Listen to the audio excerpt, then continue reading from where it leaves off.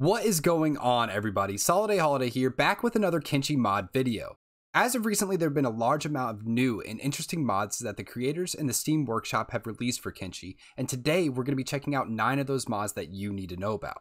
That being said, if you like this video, go ahead and do me a huge favor, hit that thumbs up button. It truly does help me out, and if for some reason you like my horrible commentary, hit that big red subscribe button. Make sure you stick around to the end of the video for the biggest and best mod of the list, and let me know down in the comments what your favorite mod of this video is. That being said, let's go ahead and get on with the list. Our first mod of the day is number 9, Lost in the Ashlands, and it's actually brought to you by Boron.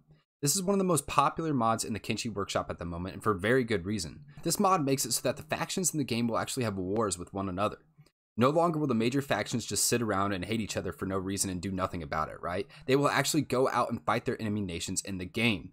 One of the awesome parts of this mod is that it also adds unique and dynamic quests and adds new and involved starts. In my opinion, this is exactly what Kenshi needed. Some of the new game starts include a pit fighter, an inmate, a betrayed outlaw, and a fugitive.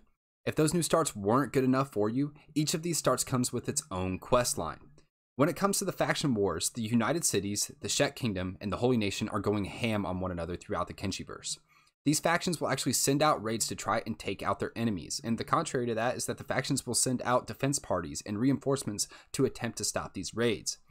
Each faction has a unique group of generals that get chosen at the start of every game, and they will actually vary in the different playthroughs that you have.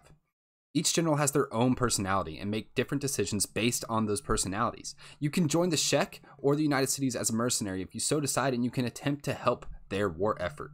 The more that you get involved in those wars, the faster they progress, and the faction leaders and the generals are actually crucial to the war effort. So if you happen to take out a general or a faction leader, it has the possibility to cripple that nation. This mod is one that will without a doubt spice up your gameplay and add even more for you to do.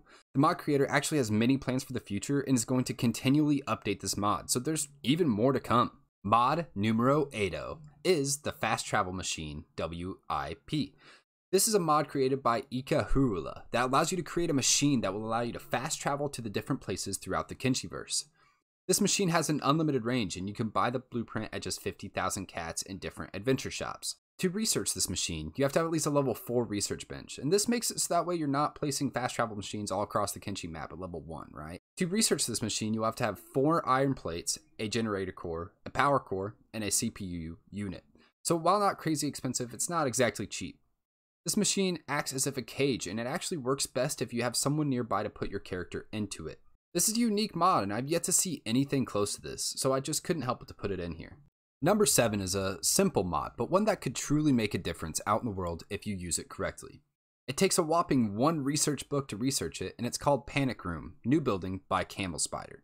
What this mod does is it allows you to create a small room that you can huddle in, out in the world without having to carry around a bunch of building materials to make a small shack or something like that, right? Once you have built the Panic Room, you can go inside, shut the door, and heal up from your last battle. Or, if you're fast enough, you can hide from your enemies in here. This could also be a great building to start out your own base with. This is a small mod, but it has the potential to be very effective if you use it wisely. Modification number 6 is Newtown Market, and it's by Yana Leinik.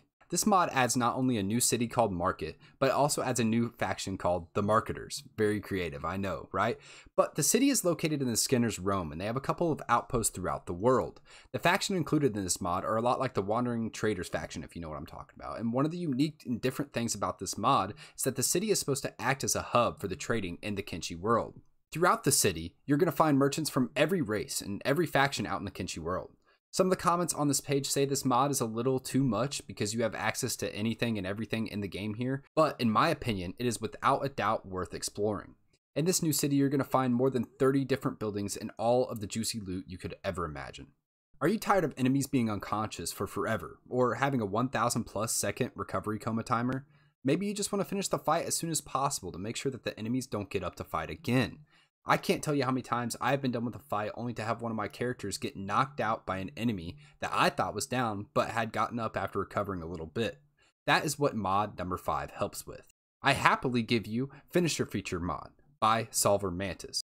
This mod actually puts a skull in the enemy's inventory, and if you loot this skull, it will effectively kill them and allow you to continue on your adventures without worry. This mod does not apply to boss enemies or important characters, so you will not accidentally kill a character with a huge bounty. but this is a small quality of life mod that could change everything for you. The next mod is another simple but effective mod that can completely change the game for you. I give you mod number 4, buy any building. This mod does exactly what it says it does. It allows you to buy any building in cities and even some buildings that are randomly out in the world. Say you go to war with the Holy Nation, right? And you have cleared out the entirety of the base. Take that settlement as your own and buy all the buildings. This could allow for a lot of replayability, or just allow you to take over the world if you want to. Mod number 3 is a mod that we've actually already covered on this channel, but I decided to cover it again because I did not feel like I did it justice the first time.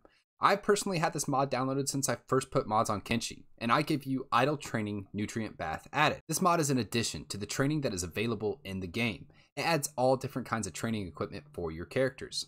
It has everything from a weight bench to train your strength to a machine that allows you to train your character's perception. There are 2 different levels that come with this mod, Primitive and Advanced. Once you reach tech level 2, you will be able to access primitive training. Once you've researched primitive training, you will be able to build a treadmill, which will level up your athletics, a punching bag, which will allow you to level up your dexterity, a primitive bench press, which will allow you to train up your strength, and a sparring mat, which will allow you to level up your martial arts skill. Once you advance to tech level 3, you will be able to research advanced training, which will actually unlock a K64 unit that allows you to level up your perception. You will be able to build an advanced bench press, and finally a shooting range that allows you to train your crossbow skill. This mod is great, especially for in-game players. It allows you to train the skills of new characters without constantly having to micromanage them. This mod was created by Vampire Teddy Graham. Mod number 2 is a mod that I'm extremely excited to feature, and it's called Play as Bad Guys, now with major factions. If you are looking for a complete overhaul or just a completely new experience in Kenshi, then this mod is without a doubt for you. Have you ever wanted to play as the Holy Lord Phoenix of the Holy Nation? How about Emperor Tengu of the United Cities? Maybe the Cannibal Grand Wizard? You can with this mod. You can even play as freaking Catlon. Say for instance you want to play as the Holy Lord Phoenix, right? What you can do is you can start a new game and you will spawn in as the Phoenix himself. You can then buy almost any building in the faction capital. You can go and recruit pretty much any person from that faction. Then if you want to, you can go on a freaking warpath. This mod allows you to play the game in a completely different way and gives an interesting twist to the game we have yet to see. The game itself already has a lot of replayability, but this mod gives it even more. You can play as the Holy Lord Phoenix, Emperor Tengu, a set of the Stone Golem, Dead Hive, Southern Hive Queen, Mad Catlon, Bugmaster, King Gurgler, Savant, the Cannibal Grand Wizard, or Ten Fist. The mod creator, Nacho Problem, is still updating and adding people to the list today. Our last but not least mod, number 1, and probably the craziest and biggest mod on this list, Kenshi, Age of Blood and Sand mod pack by Krav.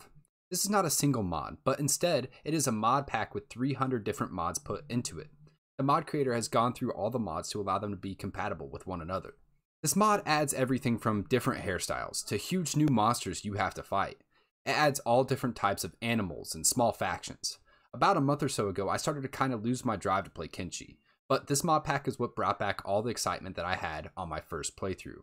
It's the reason why I didn't upload for about a month or 2, right? Most of the mods in this mod pack are small mods, such as Guards for the Hub, right? But then it also has major mods like the Guild of Surgeons or the Hydra that puts an in-game Hydra monster that roams the southern land of the Bone Fields. It even completely changes the way that you use and find research books. There's too much information to pack into a small portion of a video for this mod pack, but for me, this is a necessity. It truly changes the game and allows you to experience Kenshi in a whole new manner. And for you veteran players out there, this mod pack makes the game a little bit more difficult. That being said, if you guys liked the video, go ahead and like and subscribe, all that fun stuff. If you want to see my Kenshi tips and tricks series, should be right there. If you want to see my mod series, should be right there. Follow me on social media, all that fun stuff. Those will be down in the description. See you guys on the next one.